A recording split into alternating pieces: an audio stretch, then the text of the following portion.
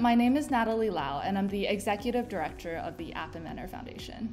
As we celebrate 15 years of the App Inventor project's inception out of MIT and Google, we see that AI is impacting the world now more than ever, from healthcare to climate action and, of course, education.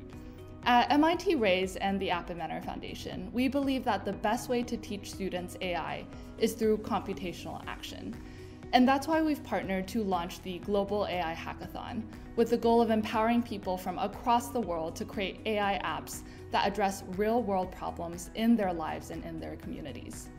The theme of this year's Global AI Hackathon were the UN SDGs, or United Nations Sustainable Development Goals.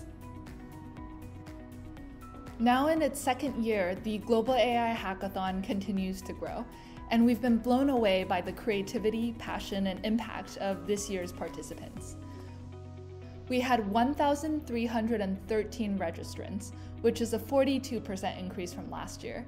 The median age was 17, with participants from 5 years old to 77 years old. Participants came from 86 different countries and regions, with 60% joining us from the developing world. The most used AI categories were generative AI at 68.5%, classification models at 39.5%, and speech and translation at 46.5%. And this year, the impact was clear. Over 90% of participants left the hackathon feeling empowered, inspired, and motivated to keep learning and creating with AI to make a positive difference in their communities. And without further ado, I'm excited to announce this year's Global AI Hackathon winners, starting with the Youth Team winner. Congratulations to Move to Heal from Turkey.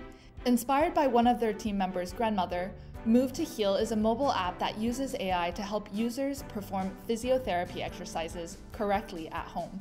It combines PostNet-based pose detection with custom-trained classifiers to give real-time feedback and encouragement during each movement. Next, the Youth Individual winner is Rehab AI from Texas, USA. Congratulations!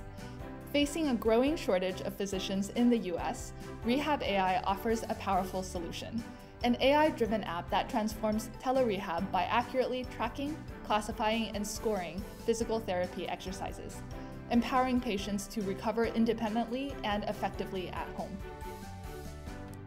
Now let's turn to our next category, the Adult Individual winner. Congratulations to Recycle Easy from Venice, Italy.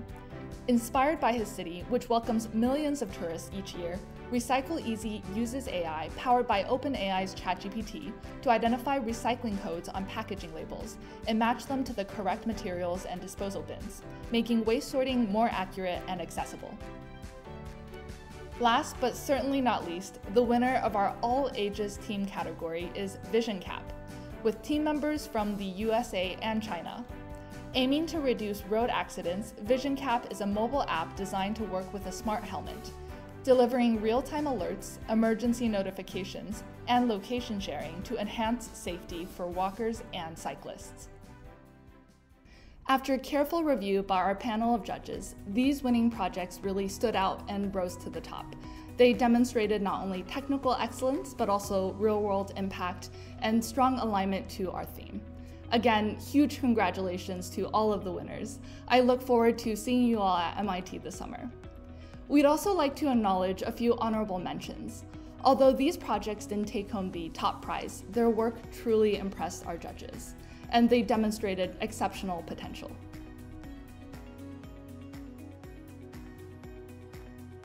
Amon, your virtual AI management. Kidney Buddy.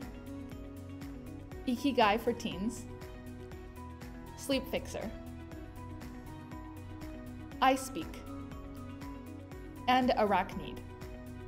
To every participant, mentor, teacher, supporter, thank you all for being a part of this year's Global AI Hackathon. Whether you just built your first app or your 50th, you're all helping create a more accessible and impactful future with technology. We cannot wait to see what you build next.